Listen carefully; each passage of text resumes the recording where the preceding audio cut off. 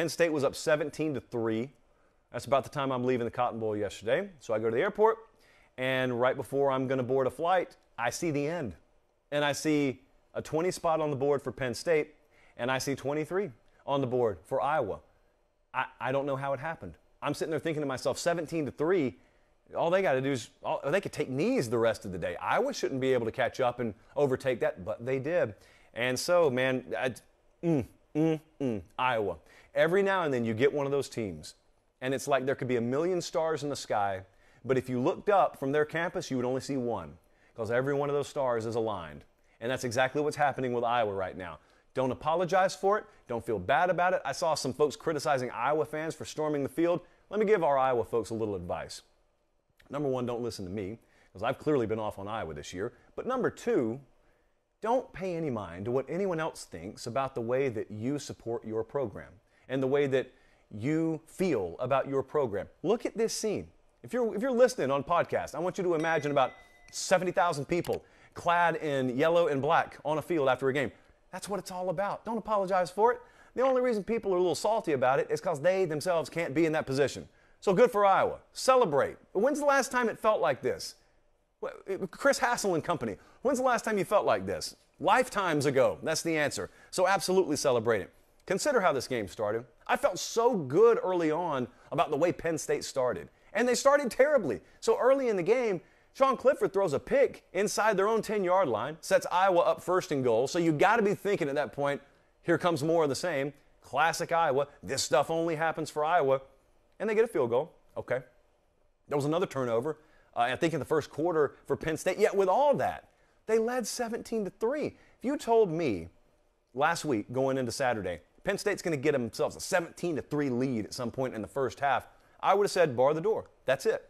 Even if they don't score another point, that'll be good enough. And they almost didn't score another point, and it wasn't good enough. Now, Sean Clifford went down in this game. It obviously had an impact on the outcome. I'm not going to sit here and tell you that I just definitively know that Penn State would have won had Sean Clifford still been in. I do think they would have won by double digits had he remained in the game. That's what I think. What I think doesn't matter. I thought Penn State was going to win this game. I thought Iowa State was going to beat Iowa. So I've thought a lot of things about Iowa that have been wrong this year. JP poll out tomorrow, by the way. But the game pretty obviously shifted. I think we can at least all agree with that. Clifford doesn't play defense, though, was the thing that I took away from this. And yesterday, now relative to Iowa, let's just keep that in mind. Yesterday, I think Iowa did some good things offensively. Petrus was 17 of 31, which is not something that you'd be excited about if you were at Oklahoma or Alabama, but Iowa's not known for offense this year. He threw it for 195, but he threw for 11.5 yards per completion. They made some big plays through the air when they needed to, and it was in big moments. I caught that touchdown pass, by the way, to Regani about 6 minutes left in the fourth quarter. If you could just bottle that moment up. If you could bottle up that Spencer Petrus go-ahead touchdown with about 6 minutes to go in regulation against Penn State when they took the lead for good, and you could just bottle that up and you could put it into liquid form and you could inject that into someone's veins, I don't think anyone would ever die again. I think our average life expectancy would be like 400 years old. It would be Methuselah style. I think we could live forever. That kind of adrenaline, from Gus Johnson in the booth to obviously the players on the field to Kinnick Stadium, which went on to single-handedly rip any shot Penn State had of coming back out from their clutches. What an environment. What an adrenaline-fueled few minutes that ended that game, and it culminated, of course, with the post-game scene on the field. It could be that you live the rest of your life, if you're an Iowa Hawkeye fan, and you never experience a moment that emotionally charged again. Just incredible. That's why I always tell you guys, this stuff, this college football stuff, it's about Saturdays and it's about moments. It's not about some postseason game off in some NFL dome 1,000 miles away from your campus. It's about Saturdays in the fall, those kinds of moments. You can live 100 years. You may never experience anything like that again. The takeaway moving forward, though, is I've talked to several of our Penn State folks. I was going back and forth some today on Twitter with some Penn State folks who said, well, shame on James Franklin. And I said, why is that, friend? Why is it shame on James Franklin? Well, he didn't have a backup quarterback ready. Well, he did. Maybe you missed it. He beat he beat LSU yesterday. Like, Shame on James Franklin. He didn't have a backup quarterback ready. Yeah, he did. The kid beat LSU yesterday. He plays for Kentucky. That's where the backup quarterback went.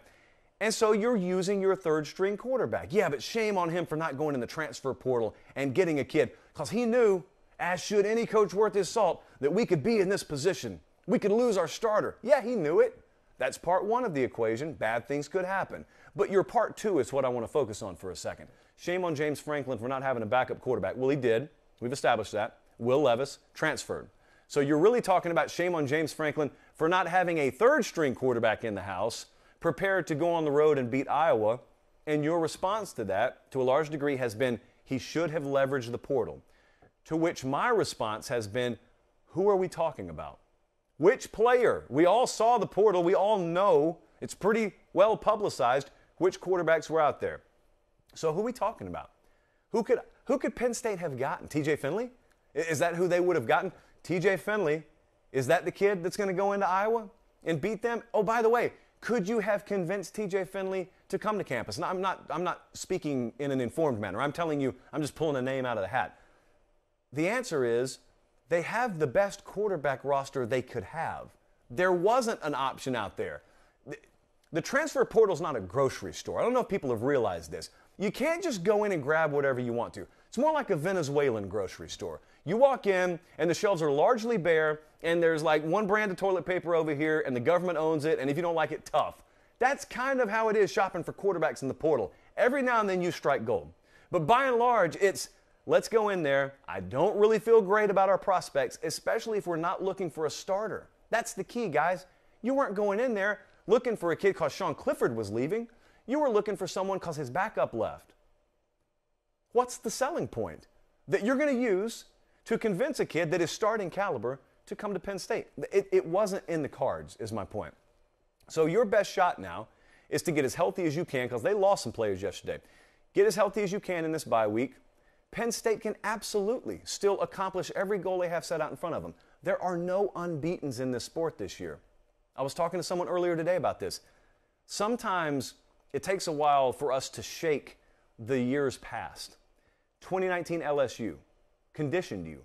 2020 Alabama conditioned you. And it conditioned you to think, as soon as any other team out there shows even the slightest hint of vulnerability, not even to mention a loss, throw them on the scrap heap. Because we think you have to be so good to win a title that if you dare lose a game, there's no way you're capable of it. This is not 2019. There is not a Joe Burrow-led LSU team out there. There is not a 2020 Bama out there this year.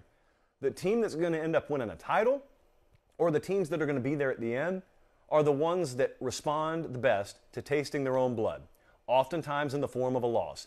All Penn State did yesterday was lose a game. If you had 1 through 10 on a grease board in their locker room, their goals for 2021, none of them got erased, short of going undefeated, short of beating Iowa. None of them got erased yesterday. And for all you know, they may see them again. Who knows? No one knows how the season's going to play out. It's a challenge right now. They got to buy at the perfect time. They got to get Sean Clifford back. Don't have an update on him right now, but Penn State still has it to do. Iowa, however, they are now undefeated still.